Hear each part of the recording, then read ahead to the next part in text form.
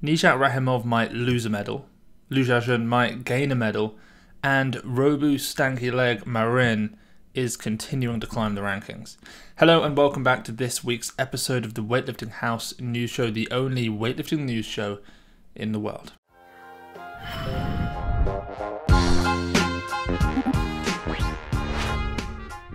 I'm sure you guys have all seen from the thumbnail, from the title, from news articles on weightliftinghouse.com, there is a lot of news to get into with regards to Rahimov and the pop and what that might mean for other athletes. But before we get into that, I want to talk about the remaining speakers at the inaugural Coaches Only Conference, February 27th to 28th. So joining Dr. Sergey Putsov, Dr. Quinn Hennett, Kate Nye and Spencer Arnold, we have Dr. Anna Swisher and Shyam Chavda. Now both of these guys perform research for USA Weightlifting and British Weightlifting in order to impact and influence the way that the top level coaches train their athletes. They recently just published a fascinating biomechanics paper, and so they want to talk about how to advance our collective understanding of weightlifting biomechanics with the goal of empowering coaches to develop quality weightlifters. Next, we have the Sean Waxman, who, of course, has been on the podcast many times. We've had incredible conversations with him. He has been a professional coach now for nearly a quarter of a century, creating, I guess, one of the most iconic gyms in weightlifting ever, Waxman's Gym. He's developed numerous international and national medalists. He's a director on the board of USA Weightlifting and a USA Weightlifting lead instructor for coaching education.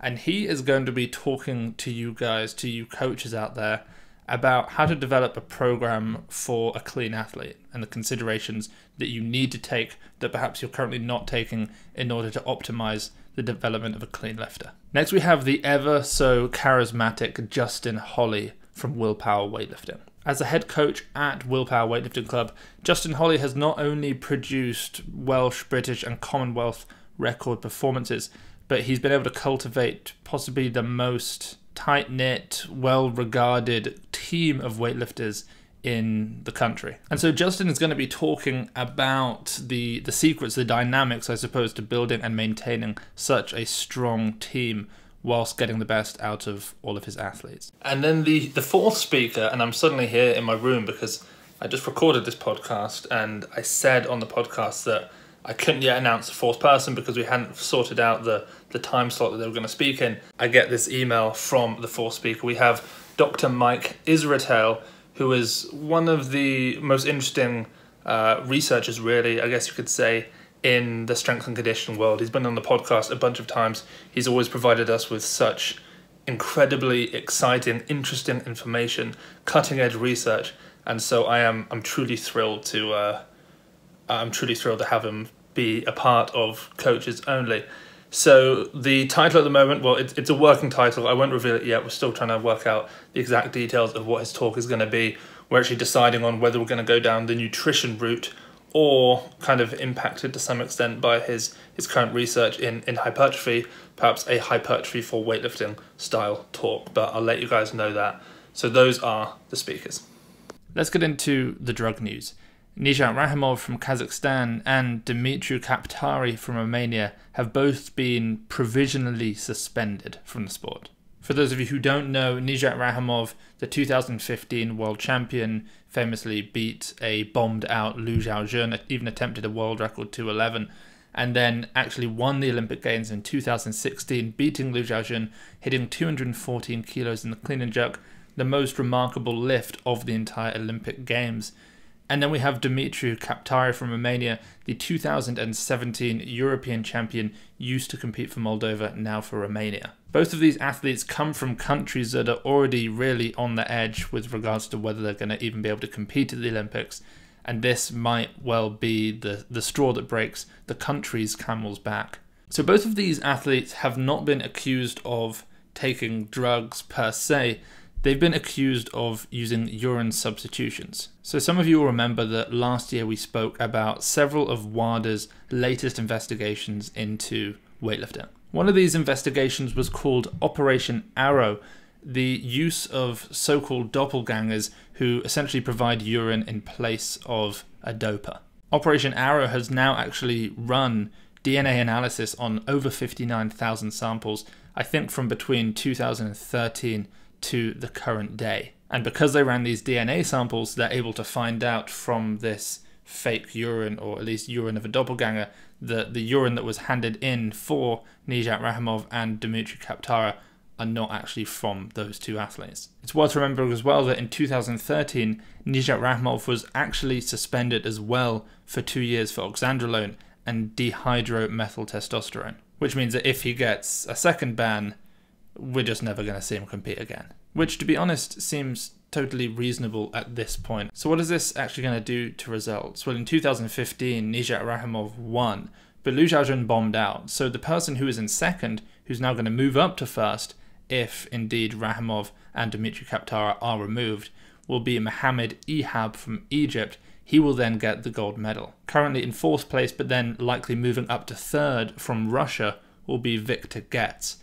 It's just kind of interesting to see that we removed the person in first, and then Mohammed Ehab, who lifts for a country that is currently banned for drug use, moves into second, and Viktor Getz from Russia, another country that is banned for drug use, moves up into third. For the Olympics, it will mean that Nijat Rahimov loses that gold medal potentially, and Xiaojun will move up into the first position, taking that gold medal, meaning that he will no longer have just one Olympic gold medal from 2012, but now two from 2016. This also means that should Liu compete in Tokyo 2021, which he is likely to do, should China say that they are removing Li Dayin from their roster essentially due to an injury or something similar, that he could then win a third Olympic gold medal, which would mean that he would be put in with a group of 4 other weightlifters. He'd become one of 5 to ever win 3 Olympic gold medals.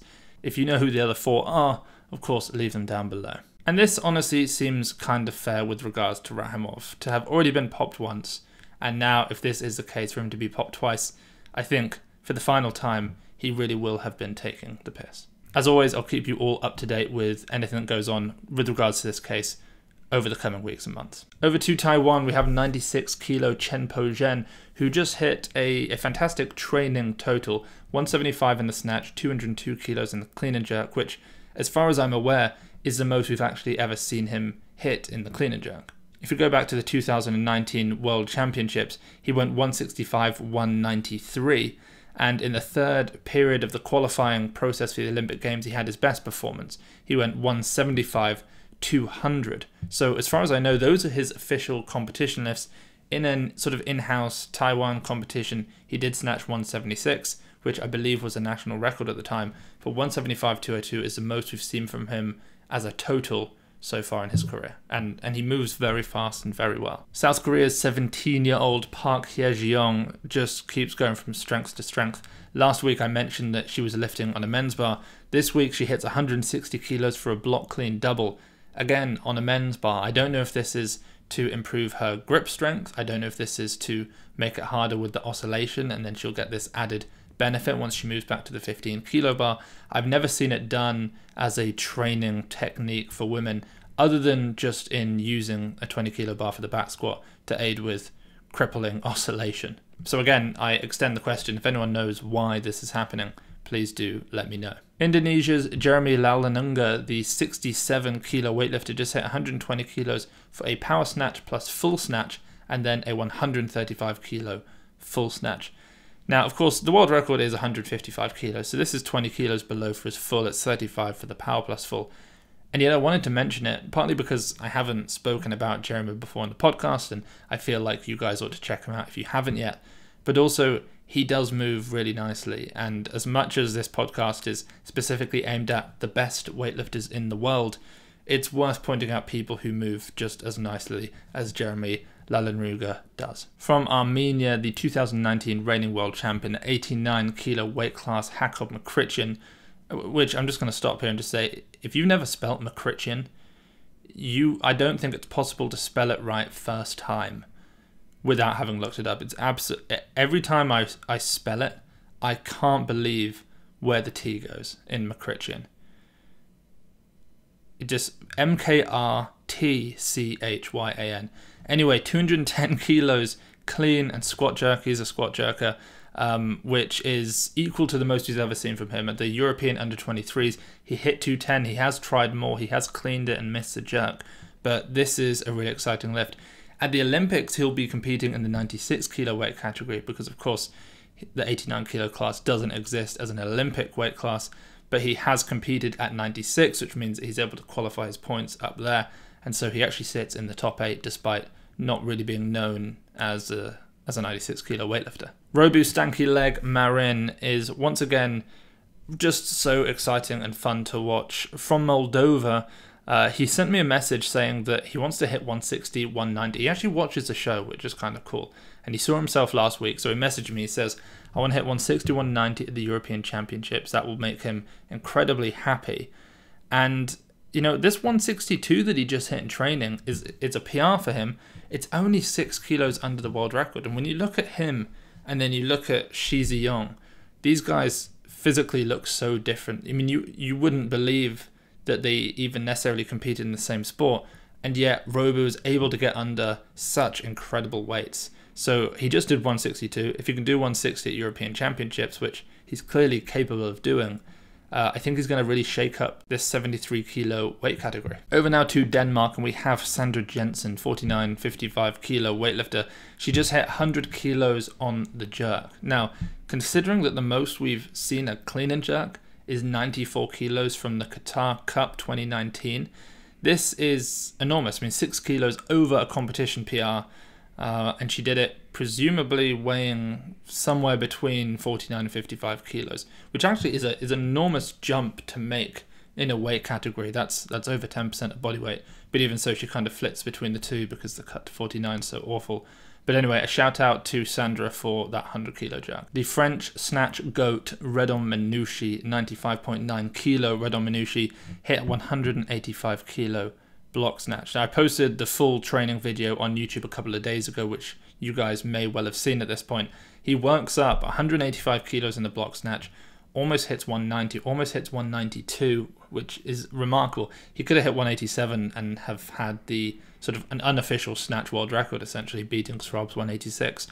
But I didn't mention it on last week's news show because I wanted to save it for that video. But for those of you who haven't seen it, I'll show it to you now. 185, absolutely sensational. He also hit 105 kilos for a hip muscle snatch, which is actually really impressive. He's one of the few people who does muscle snatches correctly. A lot of people, they pull, and I say correctly, there's lots of different ways to do them. This isn't incorrect, but traditionally, the muscle snatch, the elbows aren't allowed to drop. So normally people pull, they turn over, the elbows drop, and then they press out. He just continues. Like, his elbows just never stop moving up. It's very impressive. So 105 for him. He also snatched 160. He hit a PR in the front squat at 201. He's just looking great. So I highly recommend checking out that video following Redon Manushi. And also, if you want to check out the program that took him to this 185 snatch, it is up on the Weightlifting House Patreon page. Over to the UK now. Great Britain, we have Zoe Smith, who hit 150 kilos for a set of 5 in the back squat. As a 59 kilo weightlifter, what's that, 2.7, something like that, 2.7 times body weight for a set of 5 is incredible. Sarah Davies in the heavier 64 kilo weight category doubled 97 kilos on the snatch. That's 4 kilos under her competition best of 101 kilos, an all-time best actually of 101 kilos from the 2019 British champ / it was an international open, a bronze tier qualifying event as well. And then, and I haven't put it down here, but I definitely remember seeing it, Emily Campbell, also from the UK, from the same gym as Sarah Davies, with a 110 snatch double. I don't know if this is old. I know that she's sort of on her way back, but the video was just posted, so it could well be pretty recent too. Over to Canada now, we have 64 kilo Maude Charron, who we just had on the Weightlifting House podcast. You can check it out. I released it a couple of days ago, and she just hit a bunch of backflips this week. In the podcast, she talked about how she used to do gymnastics, and then she trained for circus performance. So it's a lot of juggling, it's a lot of walking on stilts maybe. It was a lot of weird stuff that she had to do, but backflips was one of them, and she still got them, so she kind of substituted her plyometric session, I suppose, for backflips. So I guess Verkhoshansky would be proud of that one.